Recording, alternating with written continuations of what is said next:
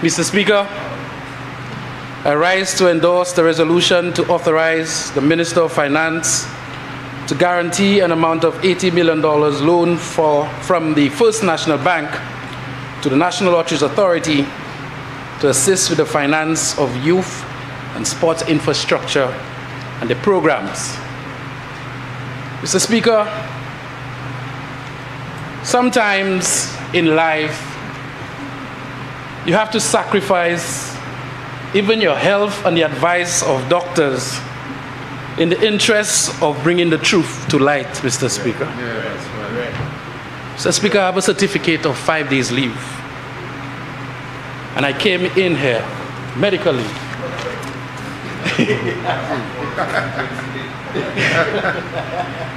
And I braved every cell in me to ensure that I lent my voice to this very, very significant investment in our youth and sports development in this country.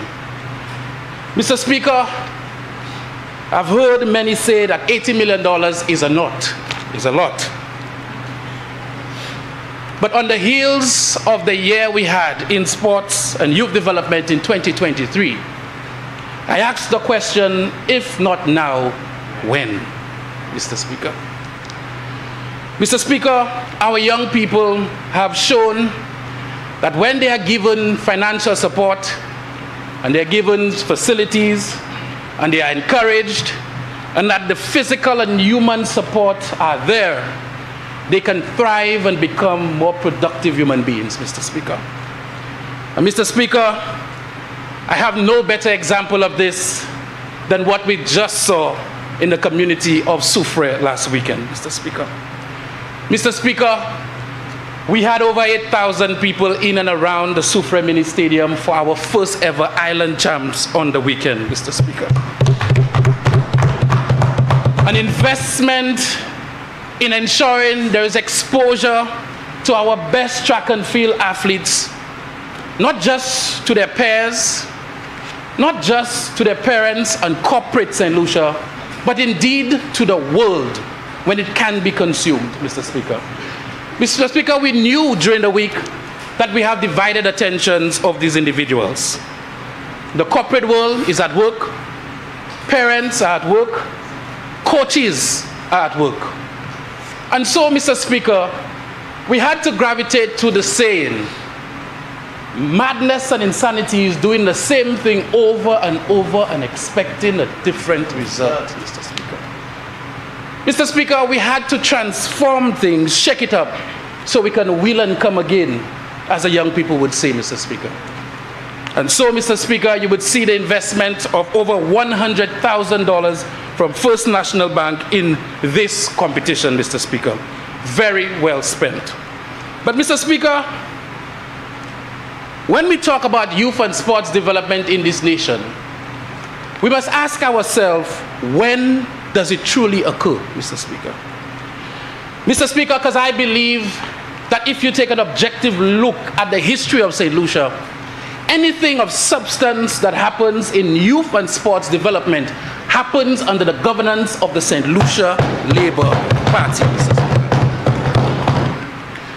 Mr. Speaker, it was the St. Lucia Labour Party who built the George Odlum Stadium in Vieux-Fort, Mr. Speaker. It was the St. Lucia Labour Party who built the Darren Sammy Stadium in Grosley, Mr. Speaker.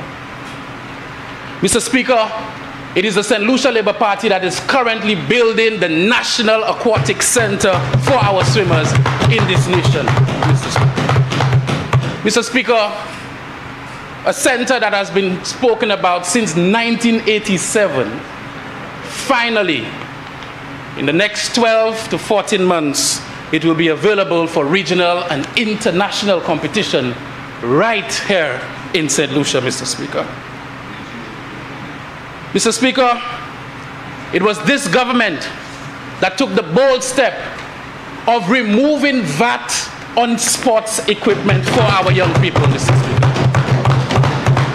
Mr. Speaker, I don't think people have understood what this means because they've not gotten the context.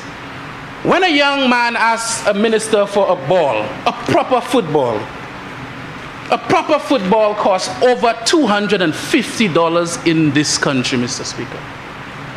And Mr. Speaker, they were there for 5 years. They went into a 6th year. They campaigned on removing VAT, reducing and totally removing VAT, Mr. Speaker, from this nation.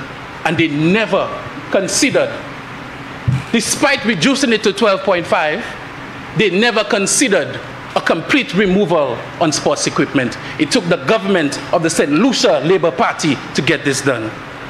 And now, Mr. Speaker, somebody will be able to get a ball for about $190, $200, Mr. Speaker. This would mean that a parliamentary rep that would have just bought 2 can now buy 10. And I'm encouraging them to buy more.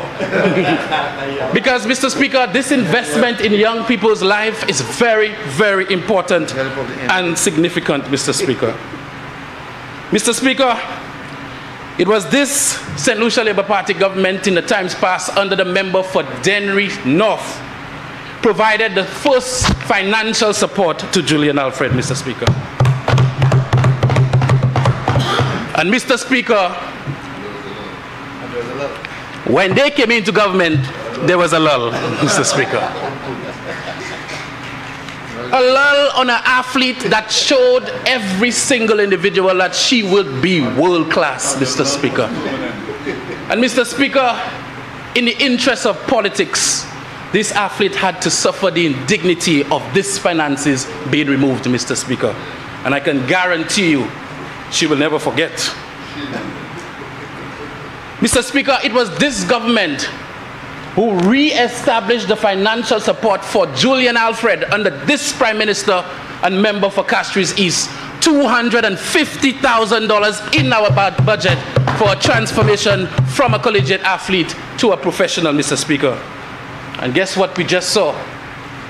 In a first professional endeavor in a 60-meter sprint, a world title brought to St. Lucia, Mr. Speaker.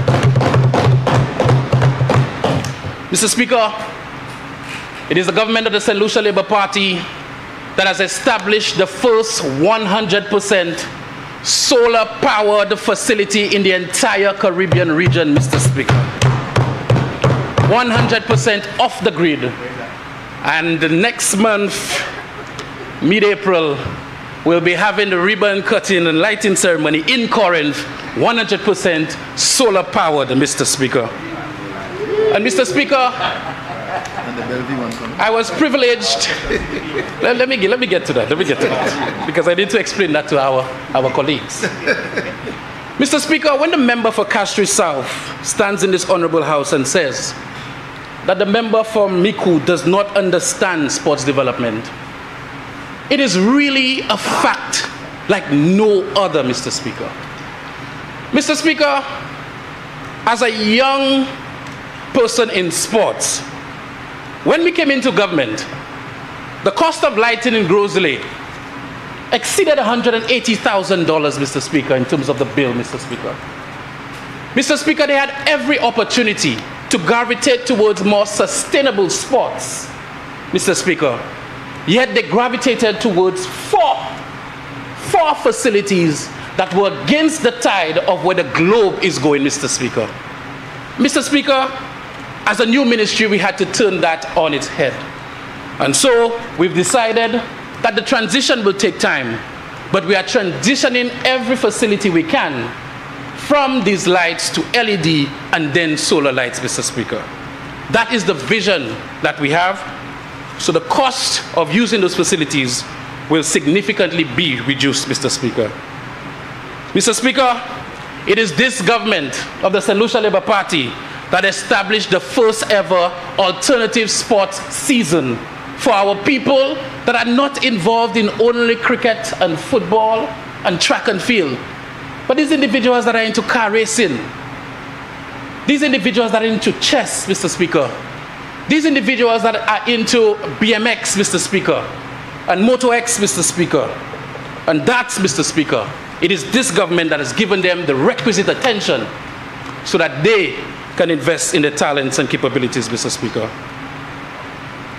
Mr. Speaker, it is this government that has established for the first time in our history a semi-professional football league, Mr. Speaker. And so, Mr. Speaker, when we talk about sports development and investing $80 million, Mr. Speaker, I know the PM likes to say that the Minister for Sports wants him to spend his entire budget on sport. But, Mr. Speaker, we all know the transformative power of sports in our communities, Mr. Speaker. Mr. Speaker, with a semi-pro league, Mr. Speaker, we have invested directly in young people, and we've said to them that the talent and the skill you have in football, we are going to ensure that it's nurtured, that we're going to leverage this football and make better individuals, Mr. Speaker. And so, Mr. Speaker, it's not just going to be football on the field. They are going to be in programs, Mr. Speaker. And the Minister of Education and myself, in collaboration with the NSDC and the Taiwanese government, we've signed an agreement of over $200,000 to ensure that we have skills, programs, and training for our athletes in this great nation, Mr. Speaker. This is how we leverage sport to transform lives, Mr. Speaker. And so, Mr. Speaker, these young men and women will be able to access skills and programs such as bartending, massage therapy from the NSDC through this program to ensure that beyond the years of football, that they have a skill to fall back on, Mr. Speaker. Mr. Speaker, the issue of crime and violence continue to percolate for our communities. And we continue to see dwindling fathers, Mr. Speaker. And it is through the semi-pro league that we are going to establish parenting workshop for our young men, Planned Parenthood for our young men, fathering workshops for our young men, Mr. Speaker. And it is through football we are going to transform those lives, Mr. Speaker. Mr. Speaker, it is this government that after years and years and years of trying have finally, Mr. Speaker, ensured that we have an inter-secondary school competition on the weekend, Mr. Speaker. Mr. Speaker, when we talk about island champs, Mr. Speaker, it is more than just ensuring that there is visibility for our athletes. Track and field, as the member for Castro South alluded to, is probably one of the sporting activities that brings up the vibration in a community, Mr. Speaker. Mr. Speaker, I stood and watched Viewfort Compre, Mr. Speaker, run a 4x400 meter relay. And Mr. Speaker, when this individual caught that baton, Mr. Speaker, I looked around and there was nobody seated, Mr. Speaker. The entire place felt like it was shaking, Mr. Speaker. The vibe in that community, you could have felt it, Mr. Speaker, as they cheered on these individuals, Mr. Speaker. I am of the firm belief that when you develop that sort of sporting culture in track and field, it permeates to every other sporting discipline in this country, Mr. Speaker. And Mr. Speaker, this is why this government took the bold step, Mr. Speaker, despite all the naysayers, despite the obstructionists, that we need to invest in track and field in this way, Mr. Speaker, because we need to find our next Julian Alfred, Mr. Speaker, in this country, Mr. Speaker. And so, Mr. Speaker, I'm very encouraged that this government and this Prime Minister continues to invest in our youth and our sporting infrastructure. Mr. Speaker, the member for Miku South postulated that NLA was in a position where they could not have obtained this loan, Mr. Speaker. Mr. Speaker, he had the temerity, the audacity, the unmitigated gall to stand in this house and indicate to us that when he left, NLA brought in excess of $600,000 and they were better able, and they are in financial constraints, Mr. Speaker. Mr. Speaker, every single challenge we've faced in sports development in St. Lucia, in terms of our facility upgrades, in terms of ensuring the Leclerc playing field is upgraded, the Soufre playing field, the Otabo court, and the Grace playing field, the Bellevue playing field, the Auger playing field, the Larissus playing field. That's washing off. The Cicero field, the Marshall Mindophilic. Every constraint has been because of the actions taken by the government of the past under the member for Miskut South, Mr. Speaker. Mr. Speaker, earlier the member for Castries South indicated that an agreement was signed on the eve of elections that really was a noose around the neck of this government as it pertains to youth and sports development over the last 2.5 years. Mr. Speaker, I have with me the amendment to the professional services contract between the National Lotteries Authority and Cage St. Lucia to design, develop, and implement and operate connected video lotteries and virtual sports betting. Mr. Speaker, let me just explain to St. Lucia how you finance youth and sports development in this country. Go ahead.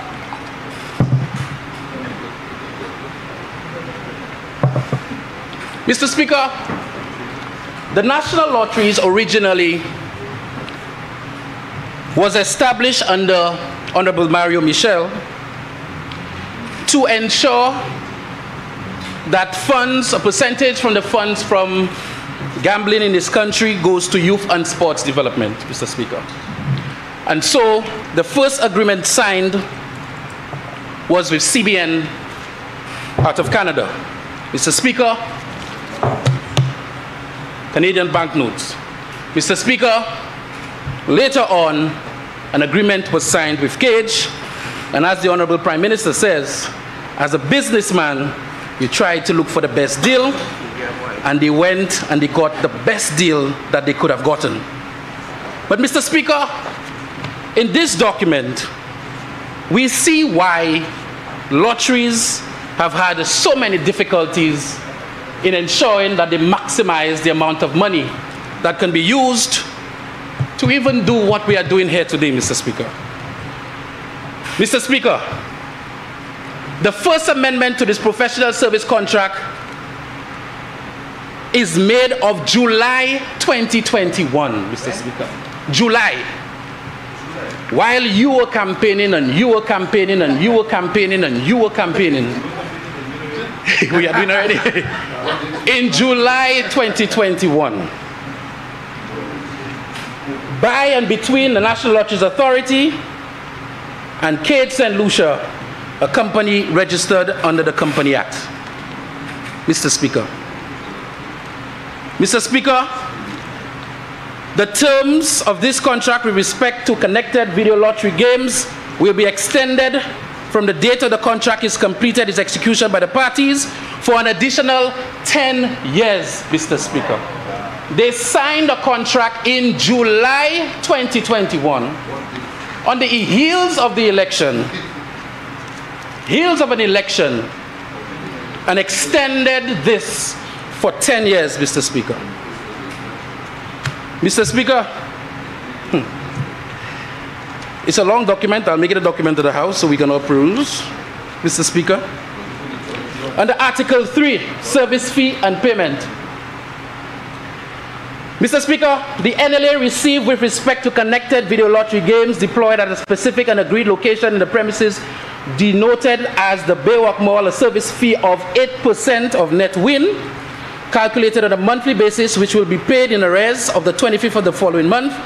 The same fee shall apply during the additional 10 years of extension of the term, but with respect to connected video lottery games deployed at any other location, Mr. Speaker. Other than the Baywalk Mall location, 17% of net win, Mr. Speaker.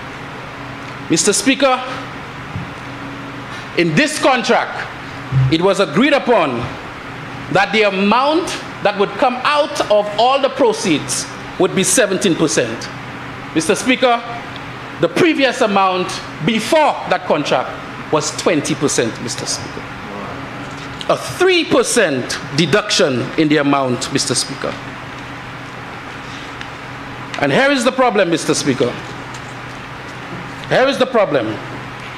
Section 4.15, filing of tax returns, Mr. Speaker. The government shall grant to CAGE and LLA shall secure an exemption from CAGE from the original 10-year term, the additional term, and any extension thereunto. All taxes, duties, fees, charges, impositions, or revenue enhancements of any kind levied or imposed directly or indirectly in connection with the management and operation of its connected video lottery games. Mr. Speaker, the government shall grant to CAGE and NLA shall secure an exemption from CAGE for that 10-year period, an extension thereto all taxes, duties, fees, charges, impositions, and revenue enhancement of any kind. Any revenue enhancement of any kind. So as a consequence of this, Mr. Speaker, we had a situation where CAGE was not mandated to pay any of these taxes. Any of them, Mr. Speaker. And so we had a situation for months on end where licensing fees that should have been passed on to the national lotteries for the use of youth and sports development in the country was significantly lowered as the taxes were being withheld, Mr. Speaker. I want to make sure I say this properly. I want to make sure I tried carefully, Mr. Speaker. That's right. Mr. Speaker, during my time as Minister of Youth Development and Sports, there have been major upgrades in our tourism structure, in the activities happening up north, Mr. Speaker. And so, anybody who would have been doing video games would have upgraded their facilities. And naturally, as a business, they upgraded. The cost of the upgrades from this document indicated that government, despite the fact that they never came in here to do this, would have to withhold the taxes, or government would exempt them from paying those taxes, Mr. Speaker. And so we had a situation where we had amounts of $600,000 coming into lotteries, and then we've seen a further deduction, Mr. Speaker, bringing it down to $400,000, Mr. Speaker. And there were times, Mr. Speaker, where the licensing fees that actually were paid by the NLA got down to lower than $100,000, Mr. Speaker. And so for months on end, when I went to cabinet, I had to look at the member for library and say, OJ come in, OJ come in. The lights come in OJ. For months on end, I had to say to the member for Denry North that his playing field, the Grand Ravine playing field, I hear about Grand Ravine I dream about Grand Ravine. I had to hear from the member for Castries North, you know, his Leclerc playing field. But Mr. Speaker, there really was not fiscal space to do all what we needed to do because of those activities, Mr. Speaker. Mr. Speaker, luckily, under this Minister of Finance, we are better able to maneuver for negotiation, and we are better able to do what we need to do to develop our youth and sports, and we are here better than ever, Mr. Speaker. Better than ever, Mr. Speaker. Mr. Speaker, as we continue to develop our facilities, Mr. Speaker, I need to remind everybody that it's not just youth that will benefit, not just sports that will benefit from this, but also the youth, Mr. Speaker. Mr. Speaker, at the recently concluded OACS Youth and Sports Ministers Conference, Mr. Speaker, we spoke about the crime situation in our countries. And as youth ministers, we knew where the genesis of it came from. We've heard so much discussion about 6 and 7 in our schools, so much discussions about gangs, pretty much going through all the countries. And we've decided as a region to really grab hold of the situation. The numbers 6 and 7 has been demonized, Mr. Speaker. It's been glorified, in the sense that young people feel proud to say what number they represent based on what happened in Trinidad, what originated from Trinidad, Mr. Speaker. And so we've decided, Mr. Speaker, that we are going to launch a program throughout the OACS, Mr. Speaker. We had a discussion on using a number that would provide positivity amongst our young people throughout the region. And Mr. Speaker, we are going to launch Project One, Mr. Speaker. Mr. Speaker, with Project One, we're going to encourage our young people to not see themselves as 6 or 7 or identify with being a 6 or a 7 or a gang, but look at themselves and see themselves as 1 in a million, Mr. Speaker. Look at themselves and say, I am 1 in a million. I control my destiny. I do not succumb to peer pressure. I can do the right thing. I have a contribution as one person to make towards the development of this country, Mr. Speaker. And so we are going to get the biggest social media influencers, the biggest sports athletes, Julian Alfred, Darren Sammy, Johnson Charles, Gary Maffrey was a former West Indies player, the biggest soccer stars, Ricky T, Ezra the Fun Machine, who is the best, by the way, Imran Nurdi, and the likes, Venus Cherry, Rise, to really come on board with insignia for the schools and encourage the next generation to see themselves as one. Because this government is ensuring that we invest in every single one, Mr. Speaker. And so, Mr. Speaker, I close by saying, Mr. Speaker, we really have a lot of work to do, and this will certainly ensure that we continue the work that we are doing in youth and sports development, Mr. Speaker. Mr. Speaker, we just had the best year ever in sports in terms of achievement in St. Lucia. We are the champions of the Caribbean boxing tournament, Mr. Speaker. We are the champions of OACS volleyball, champions of table tennis, Caribbean table tennis, champions at Carifta Games in track, and champions at Carifta Games in swimming, Mr. Speaker. We are champions in Windward Islands cricket, youth and senior, Mr. Speaker. And now, Mr. Speaker, we are champions in the world in 60 meters, Mr. Speaker. And so with this loan, Mr. Speaker, we may not be able to do all 140 courts in this country and all 90 playing fields, which amounts to 230 facilities. We may not be able to do all of them, Mr. Speaker, but we will certainly try. And so I endorse this motion to borrow this amount. Thank you, Mr. Speaker.